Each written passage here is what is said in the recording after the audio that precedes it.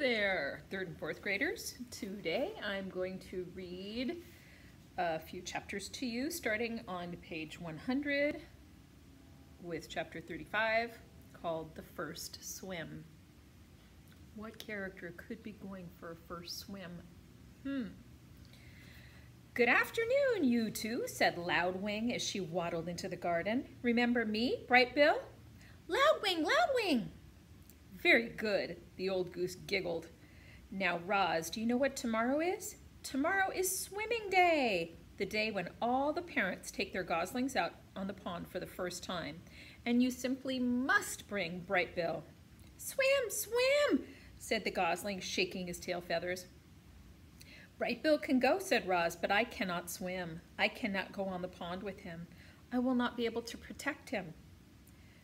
Who would have thought a big thing like you would be afraid of a little water? Loudwing laughed. Well, don't worry about Bright Bill. He'll be safe in the flock. And he's going to have so much fun swimming with the other goslings. We'll begin at sunrise, so don't be late. See you in the morning. And with that, the goose plopped into the water and glided away. Swim, swim, said the gosling. Yes, Bright Bill, said the robot, staring at the pond. Swim, swim. Early the next morning, peeps and honks and splashes began echoing across the calm water. Roz and Bright Bill followed a trail through the fog and over to a beach that was crawling with fluffy goslings and proud parents. Roz took a few steps into the water, but her survival instincts immediately flared up. The robot's computer brain knew that if water got inside her body, it could do serious damage. And so as the other parents began swimming across the pond, Roz stood safely in the shallows and watched. Bright Bill ran up and down the beach with the other goslings, peeping and laughing and pretending to be afraid of the tiny waves. When one wave finally pulled him in, he felt his body floating on top of the water. A big smile appeared on the gosling's face. Clearly, Bright Bill was designed to swim. Very good, Bright Bill, said Loudwing as she floated past. You're a natural. Yes, Bright Bill, you are a natural, said Roz, trying to sound like a good mother. Loudwing rounded up all the goslings and gave them a quick swimming lesson.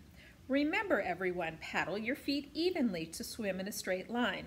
Paddle with your right foot to go left and paddle with your left foot to go right. Try it out and join the rest of us when you're ready. Happy swimming day! Loudwing and the other adult geese calmly glided toward the center of the pond. A jumble of goslings tried to keep up with them. The youngsters jostled and splashed and peeped with excitement, and gradually they paddled in the direction of their parents. Only Bright Bill lagged behind. Mama swim? Roz pointed to the flock.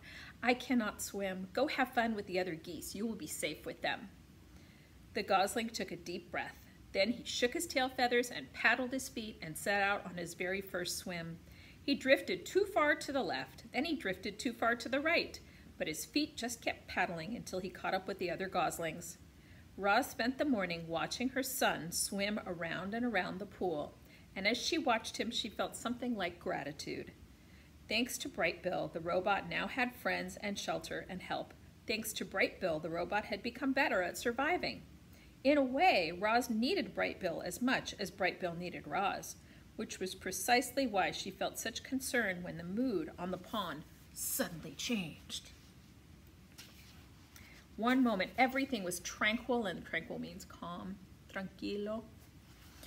And the next moment, the geese were in a panic. Something was violently sloshing through the group. It was Rockmouth, a giant toothy pike. The fish had been a problem in the pond for as long as anyone could remember, but he'd never attacked goslings before. All the parents immediately went to protect their young, all the parents except Roz. The robot could only stand in the shallows and watch as her son left the other geese behind and desperately swam toward his mother. Swim to me, Bright Bill, quickly! The gosling kicked as fast as he could, but alone in the water he made an easy target. The pond rippled as Rockmouth slashed below the surface. Mama, help! Squeaked Bright Bill. The robot was terribly conflicted, and that means she couldn't decide what to do because she had more than one thing that she wanted to do. Part of her knew she had to help her son, but another part knew she had to stay out of deep water. Her body lurched forward and then backward, again and again, as she struggled to make a decision. And then Loudwing came to the rescue. "Rockmouth, don't you dare harm that little darling." The old goose fluttered over and splashed down right on top of the fish. "Leave him alone." She pecked and kicked and beat her wings against the fish until he surrendered to the murky depths of the pond. Loudwing escorted Brightbill back to the beach, and a minute later the gosling was in his mother's arms, safe and sound. "Rockmouth isn't as dangerous as he seems," said the goose, out of breath, "but I think that's enough swimming for one day." I thought he was a goner. Chapter 36, The Gosling Grows. Brightbill soon forgot about the incident with Rockmouth, and he spent his mornings cruising around the pond with the other goslings. He was becoming a great little swimmer. He was also becoming a great little speaker. "Hello, my name is Brightbill," he said to anyone who would listen. The gosling was small for his age, and he always would be, but he was growing bigger and stronger by the day. His increasing size was matched by his increasing appetite. He gobbled down grass and berries and nuts and leaves. Sometimes he'd snack on little insects.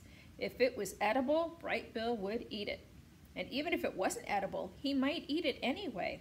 Roz felt something like fright the time she saw Brightbill swallowing pebbles on the beach. She was holding him upside down, hoping the pebbles would fall out of his mouth when Loudwing stepped in. "Put the gosling down," said the goose with a laugh. "It's perfectly natural for Brightbill to eat a few pebbles. They'll help him digest his food, but not too many, okay, little one?" Like most youngsters, Brightbill was incredibly curious. He explored the garden and the pond and the forest floor, and he would occasionally explore neighboring homes. He'd wander down some hole in the ground and say to whoever was there, "Hello, my name is Brightbill." Then a long robot arm would reach in and pull the gosling back outside. "Sorry to bother you," Roz would say in her friendliest voice. The mother and son slipped into a good nighttime routine. While the gosling slept, the robot might tend the fire if it was cool out, or gently fan him if it was warm. If he woke up thirsty, Roz brought him food or water, and whenever he had nightmares, she was always there to rock him back to sleep. Chapter 37, The Squirrel.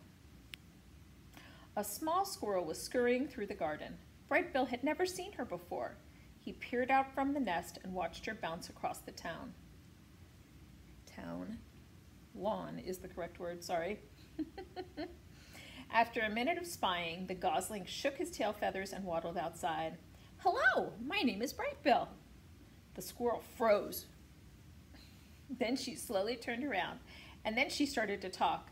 "Hi, Brightbill, my name is Chit Chat, and I'm a 12-and-a-half-week-old squirrel, and I'm new around here, and your home is really big and round, and I don't understand why smoke sometimes comes out of it." Reader, I'm not quite sure how Chit Chat got enough air into her lungs to go on like that. And I'm not quite sure how Brightbill had the patience to listen. But he stood there and patiently nodded as Chit Chat rambled on and on. "And sometimes I see you waddling behind your funny-looking mother, and you seem so nice that I thought I'd come down and introduce myself, but now I'm nervous and I'm talking too much, and my name is Chit Chat." I think I said that already. There was a pleasant silence. Brightbill stood on one foot for a moment. Then the gosling took a deep breath and said, "It's very nice to meet you, Chit Chat. I don't think you talk too much. I think you talk just enough, and I like you, so let's be friends." A big smile appeared on the squirrel's tiny face. For once, Chit Chat was speechless. Chapter 38, The New Friendship. Chit Chat wasn't speechless for long. She'd already been alive for a whole 12-and-a-half weeks, and she wanted to tell Brightbill about every exciting thing and every boring thing that had ever happened to her. And so, as the new friends played and explored and ate together, the squirrel shared her stories. "I was born on the other side of the hill, and then last week I decided I was ready to build my first dray, which is what you call a squirrel nest, and now I live in that tree with the weird bump in its trunk," she said, while the two of them kicked pebbles into the pond.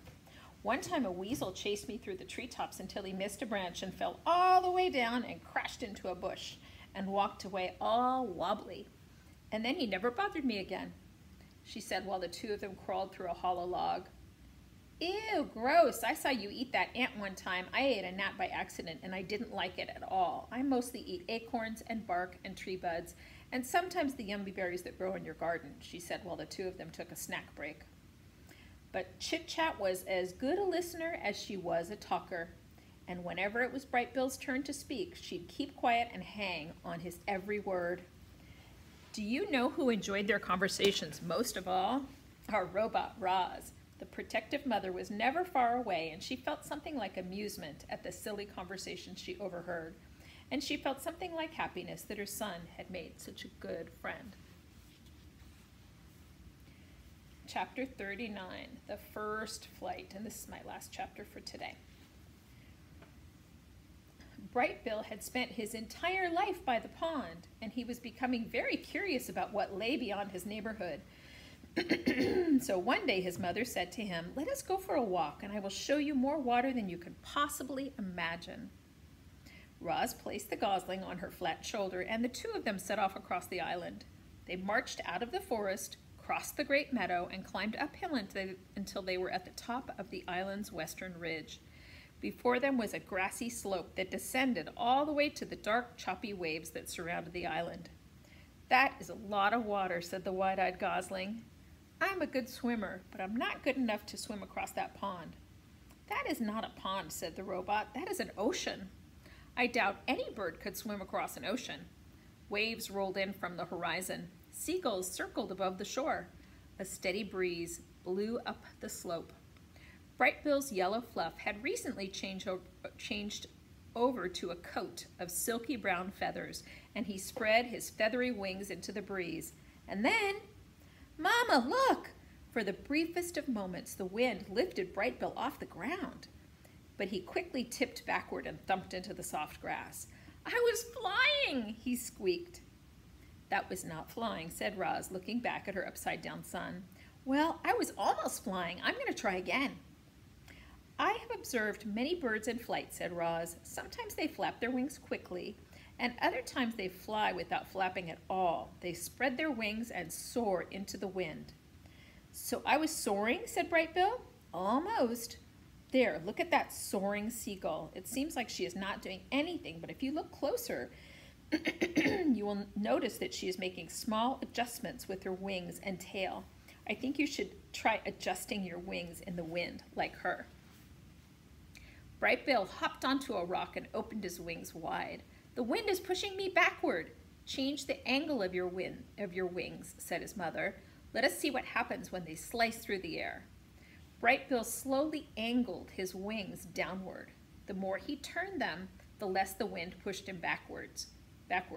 And just as his wings leveled off, "Mama, look!" he squeaked as his feet left the ground. He hovered there for a second, rising a little higher than before, and then he sailed backward into the soft grass again. The gosling kept hopping onto the rock and kept riding the wind and kept tumbling into the grass until he started to find his wings.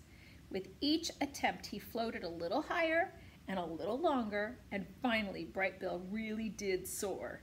He lifted high into the air and hung there, floating. He turned his wings down and felt himself drop. He wiggled his tail feathers and felt himself veering back and forth. "I'm a natural," he squeaked. "You are doing very well," said Roz, "but you need to keep practicing." And so they spent the afternoon practicing up on the ridge. Once Bright Bill was comfortable soaring, he tried flapping his wings. He flapped high into the air. He flapped in straight lines. He flapped around and around in circles. A big smile appeared on the gosling's face. Clearly, Bright Bill was designed to fly. "I'm flying, Mama. I'm really flying." "You are flying," said the robot. "Very good." Bright Bill was now a real flyer, but all that flying had worn him out. He lowered himself toward the ground and tumbled onto the grass one last time. His landing still needed some work. Roz placed Bright Bill on her shoulder and headed back to the nest. "I can't believe I'm flying now," Mama said Bright Bill in his sleepy voice. I just wish you could fly with me. And then the gosling words were replaced by his quiet, steady breathing. And that is where I'm going to stop today. I'd like for you to write 1 or 2 sentences for all of the chapters that I read today. And that would be, I just stopped at 39. And I started, just checking to make sure I'm not making it up.